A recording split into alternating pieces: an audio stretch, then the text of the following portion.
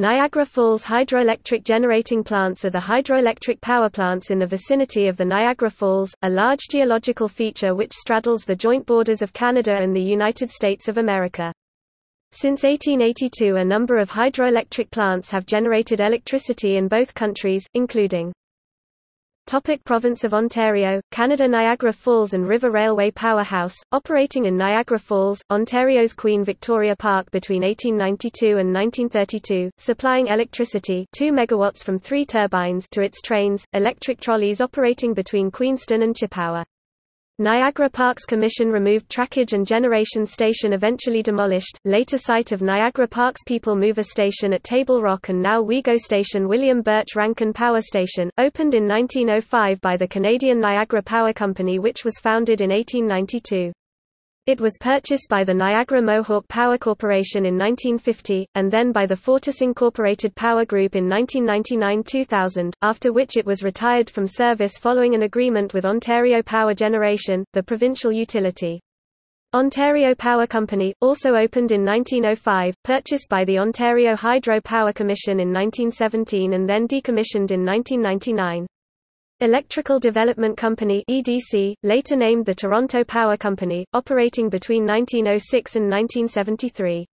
Sir Adam Beck Hydroelectric Generating Stations, are 2 hydroelectric generating stations in Niagara Falls, Ontario, Canada, opened in 1922 and originally named the Queenston-Chippewa Power Station.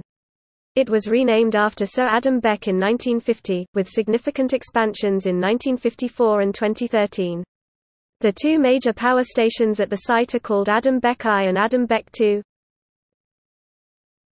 State of New York, USA. Niagara Falls Hydraulic Power and Manufacturing Company of Niagara Falls, NY, was the first company to generate electricity in minor amounts from Niagara Falls in 1882, but fell into bankruptcy in about 2 years.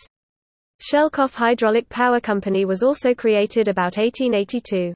Its individual power plants at various sites near the falls were named Shelkoff Power Station No. 1, 2, 3A and 3B.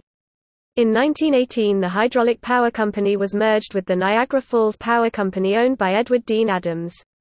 Niagara River Hydraulic Tunnel Power and Sewer Company, chartered in 1886 but not operating a power plant until its subsidiary, the Cataract Construction Corporation, began generating in 1894. It was reorganized in 1899, becoming the Niagara Falls Power Company. Edward Dean Adams Power Plant of Niagara Falls, NY, belonging to the Niagara Falls Power Company. It was the first large-scale generating plant in the world, built in 1895. Its earliest facility was called Niagara Power Station No. 1. Robert Moses Niagara Hydroelectric Power Station is the current major U.S. hydroelectric power plant near Niagara Falls, NY, physically located in Lewiston, NY, and opened in 1961.